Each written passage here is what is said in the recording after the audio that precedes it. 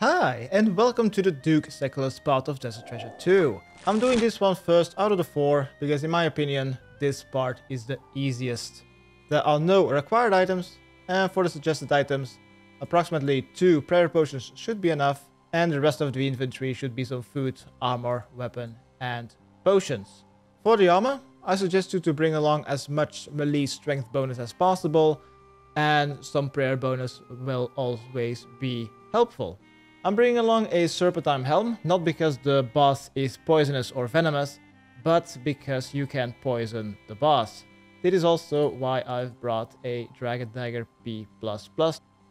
For the weapon, the boss is weak against arclight, so I suggest you to bring that. If you don't have that, then you could use any slash weapon to your liking. I suggest either the Scythe of Vita or just a regular whip. For the teleports, 2 to Weiss. You could use a simple Icy Basalt to teleport, but if you don't have access to those, you could also take the boat next to the fair ring north of Releka and take the boat next to Larry. That will take you to Weiss. Then after we have done the big puzzle, one teleportation method to a bank to prepare for the boss fight if there is a need to. And then after we've defeated the boss, one teleport to Nardah to store the medallion in the statues in the vault where we have just went to. Alright, once you think you are ready, let's make our way to Weiss. And let's go to Maspa from the Secrets of the North boss fight. So go through the broken fence, descend the stairs to the basalt mine, and run south through the crevice, just like Secrets of the North quest. This part is really similar to Secrets of the North. Next up, go east and enter the northeastern room.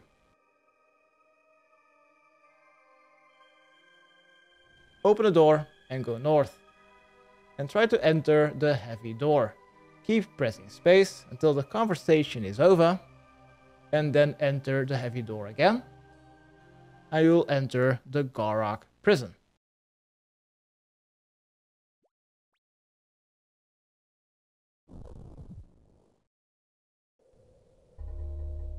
Once you're here, go a little bit north and the screen should turn black.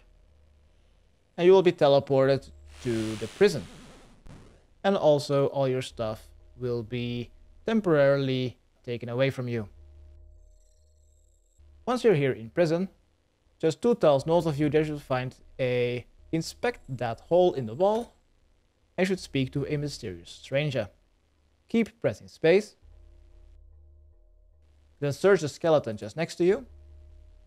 Read the letter. Then search the bucket. Keep pressing space. Then inspect the hole again to trade the knife for a chisel. Then use a chisel on the bed. Press space for a lockpick. Then inspect the wall. And you will put the lockpick in that very small hole. And the assassin will free you from the prison. Once the conversation is over, we will need to go north.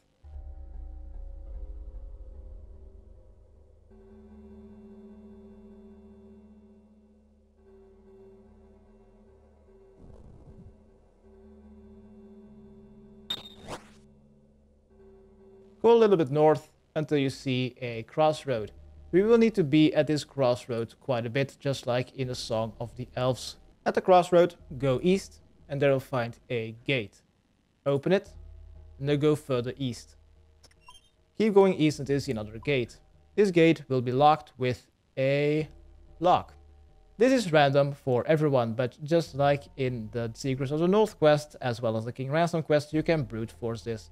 Just click on confirm, see whether anything is green, then put everything 1 tile higher, except for the one that is green. And just brute force everything until you've unlocked the door.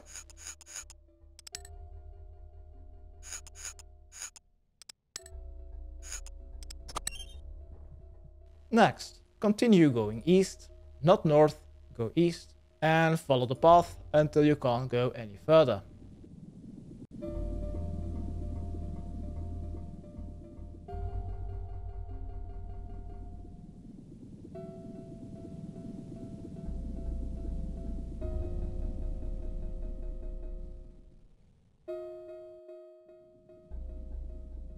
Alright, once you are here in the refugee camp, which is also looks like a torture chamber, go south and enter that room with the altar. Go southeast and they'll find a chest. Open it and they'll find a code, just like in the Secret of the North quest. Type in 214 013.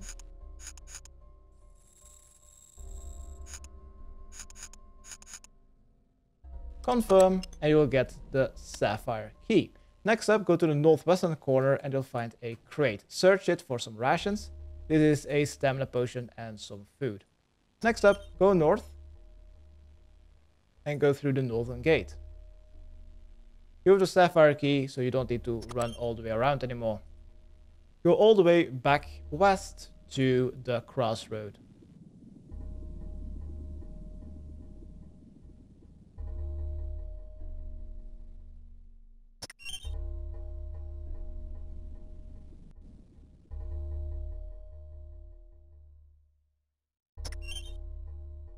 Just keep going west. Here at the crossroad, go north and go up the stairs.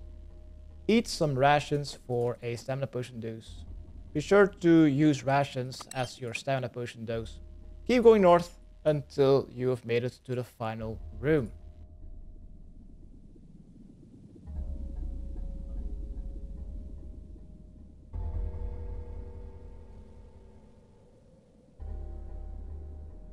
Open that gate and here you'll find 25 chests. Go all the way to the most western line and open the center chest.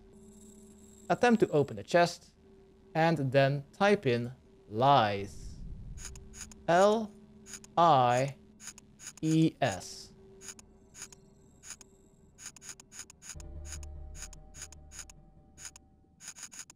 Confirm and you'll get an emerald key. Next up, go back east, and once you open the gate, you will get attacked by a wizard. So, use Protect from Magic, open the door, let's go east. He doesn't spawn. Why doesn't he spawn? And keep running east. But starting from now, when you start opening doors, there will be a chance that a mage will start attacking you. Open the door and unlock the crevice just east. Yep, go to the other side.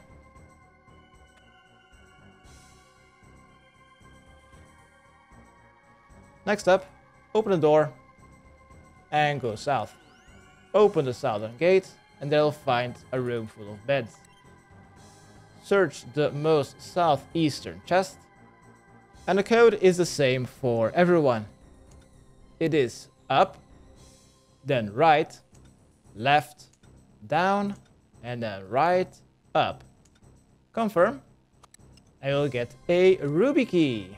Next up, let's open the emerald gate, use Protect from Magic. Let's go back south, and follow the path westward. Keep going west until you've made it back to the main crossroad. Here's the mage, use Protect from Magic. Keep going west. Yeah, keep going west until you've made it back to the crossroad.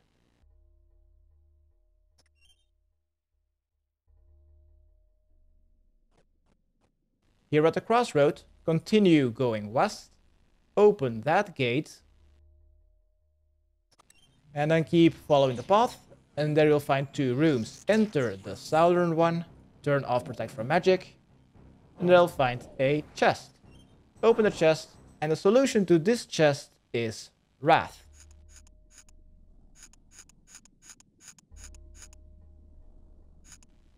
Confirm.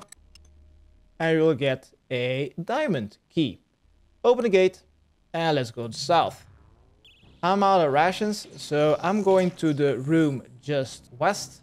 And I'm gonna search this crate in the northwestern corner for 3 more rations. That's gonna be helpful for running. Next up, continue going east, turn off Protect from Magic, and continue running north. The third room on your west, there will be a diamond gate. Try to open it, and keep pressing space to talk to the assassin.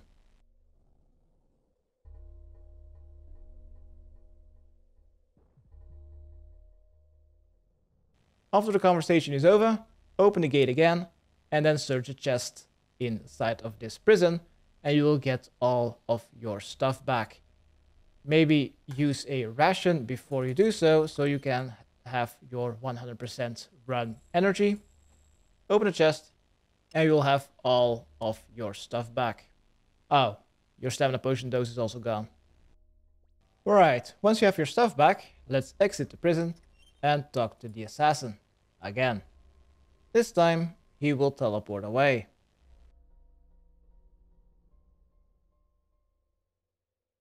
After the conversation is over, let's run north back to the crossroads and afterwards run east back to the refugee camp. In the refugee camp, we will need to be using Protect from Magic for 2 minutes straight, as well as avoiding smoke attacks and killing 1 HP illusions. So keep going east, open 2 gates, keep going east, and then open the first door to your south, and you're back in the refugee camp.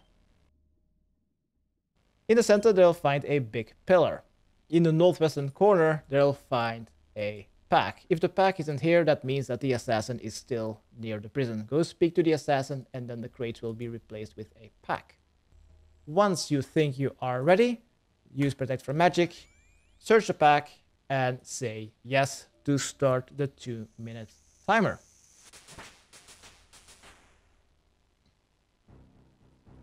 I like to stay just up north and just wait. You just need to, do nothing. Wait until there are smoke attacks that you can avoid, or when there are illusions that you can attack. Aside from that, there's literally nothing you can do. Just wait. Enters tank. You can always stand behind a pillar when there are illusions, so there's only one attacking you.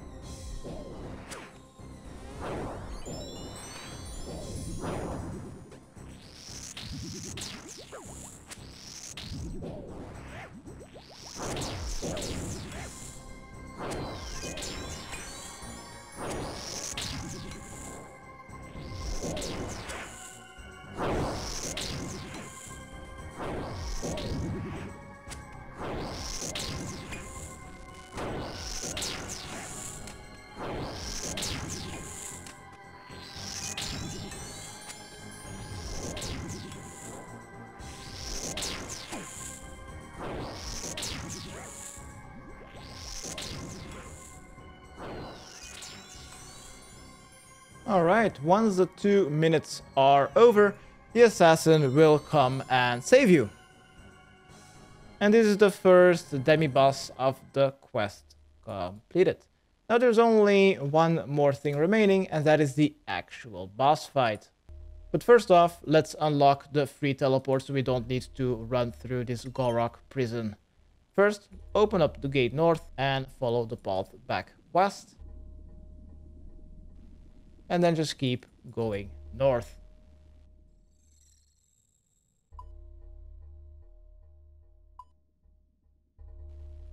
Open the gate going east. Then take the first path going north. And keep going north until you see the dragon stone door. Open that and climb down the stairs.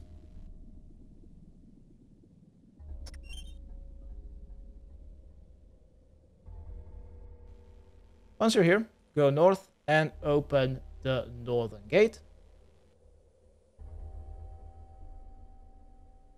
And this will be the boss room, but no worries, the boss is currently asleep. It is the weakest boss out of the 4 in my opinion, but I'm not gonna risk it, and I'm first gonna go to the bank to prepare and get some more food.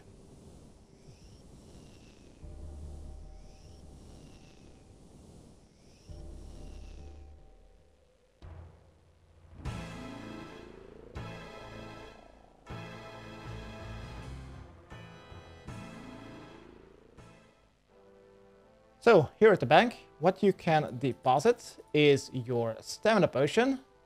That is no longer needed since you've unlocked the teleport right there once you enter the crevice. Bring 1 icy basalt to make your way back to Weiss, and then also 1 Nardah teleport to bring the medallion to the ancient vault. And after you've brought the medallion into the vault, 1 teleport to a bank to prepare for the next boss. 1 prayer potion should be fine. Besides from that, bring the same gear, as much melee strength bonus as possible, and maybe a poisonous weapon would be nice. And besides from that, a full inventory of food. Once you think you are ready for the boss fight, let's make our way to Weiss. And let's return to the Ghorrock prison, which is right next to the Secrets of the North Bath, Muspa.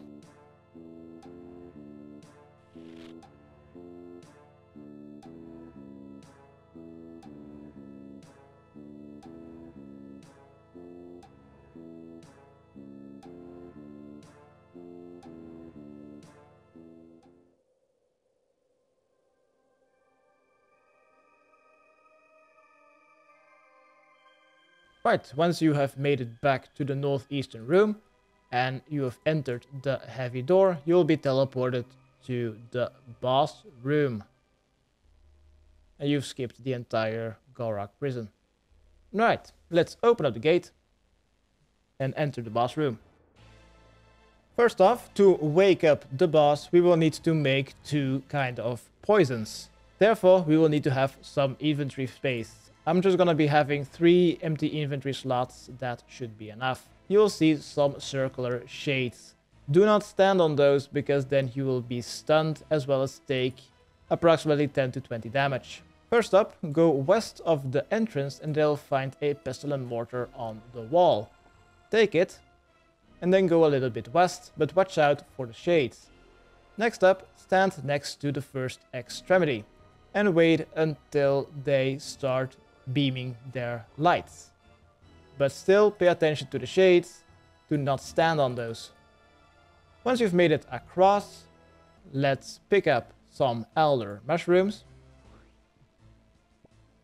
and then grind them with your pestilent mortar until you have at least 12 in your inventory crushed. You either get 5 or 6 depending on your herbal level. Once you have above 12, go stand next to the first extremity and wait until it fires its beam of light. And then make your way back. Don't stay on the... God damn it. The shades.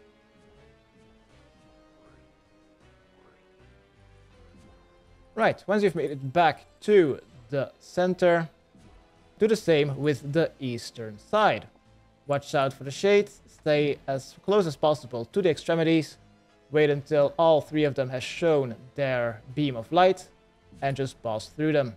And watch out for the shades. Next up, pick up the Musca shrooms. Use your pestilent mortar on it until you get at least 12, and then make your way back.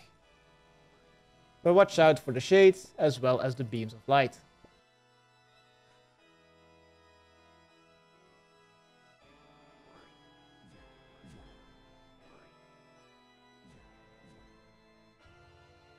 Once you have 12 of each and you've made it back to the center, you may drop your pestilent mortar, and just east of the door you'll find a pickaxe on the wall. Take it, and next up we'll need to mine some salt. They are in the center of the center area. Watch out for the vents, they must not be fuming poisonous gas. Wait until they stop shooting poisonous gas and then mine any salt deposit. The western or the eastern one, doesn't matter. Do this until you have at least 12 pieces of salt.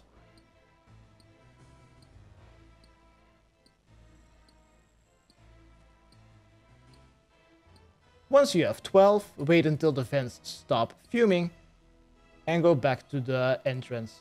Next to the entrance, next to the stairs, you'll find 2 fermentation vats. Fill both of them, then go to the other one and fill. You may drop your pickaxe and then just collect from the vat, and then also collect from the other vat. Destroy the leftover shroom powder, it's no longer needed, and pick up your food or potions or whatever you've dropped. Next up, it is time for the boss. Drink your potions, and let's make our way to the boss. Let's wait for the vents to stop fuming, and let's go stand next to Duke Sucellus. What I suggest you to do is to stand behind the pillar right next to the Duke. West or east doesn't matter, because we will need to move between the 2 pillars continuously during this boss fight. Now there's one big special attack. When your screen gets a little darker, there will be an eye shown. When that eye is shown, you must stay behind a pillar, else you will take above 90 damage. Besides from that, we will just need to attack the Duke and then just stand behind the pillar again. Attack and go back, just like the Black Knight Titan from the Holy Grail quest. Attack with melee and go stand back behind the pillar. Besides from that, it will also trigger the vents fuming some poison, but they are not actually poisonous. Let's start the fight by using both vials on the Duke. Use Protect from melee as well as Spidey, and then just kill the boss. Use a spec, wait until he slams. Use a spec, go back behind the pillar. It slams, go back. Go wait, and it slams. Once there's an eye shown, go stand behind a pillar. After the eye special, do the same as before. Attack once and hide behind the pillar. Once the eye special has been done, then you will know that the next special will be to operate a vent. Once you see the green sludge, go as fast as possible to the other side. And at the other side, do the same thing. Attack once, hide behind the pillar to avoid the slime attack, and then attack again. Do this until the boss is defeated.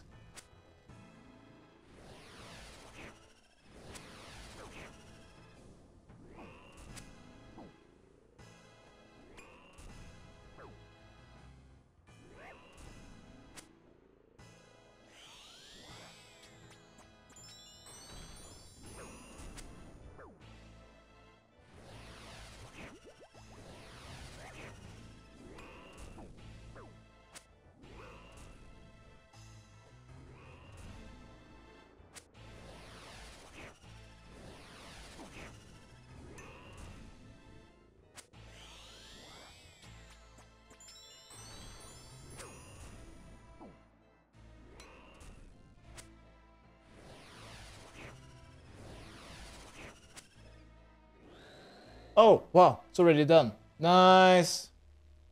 Be sure to pick up the odd key. Next up, go south and open the southern gate. Next up, let's go west.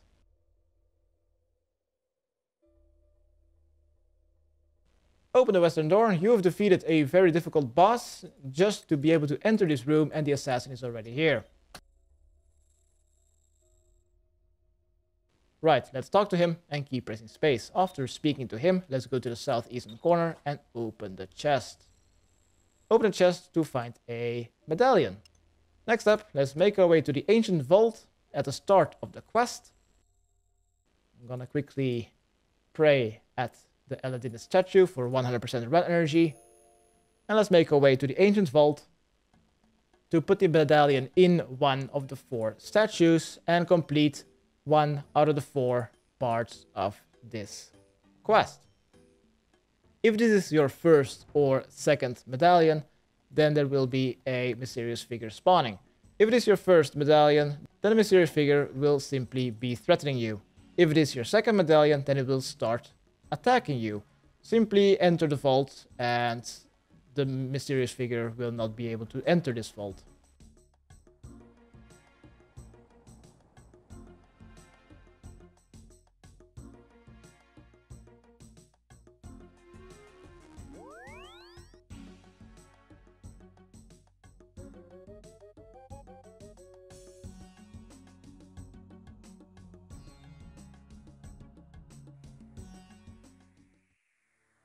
Right. Use the Sucellus medallion on the southwestern statue to complete this part of the quest. Let's go to the bank to prepare for the next part of this quest. You may choose any of your liking. Links are in the description. Okay, thanks, bye.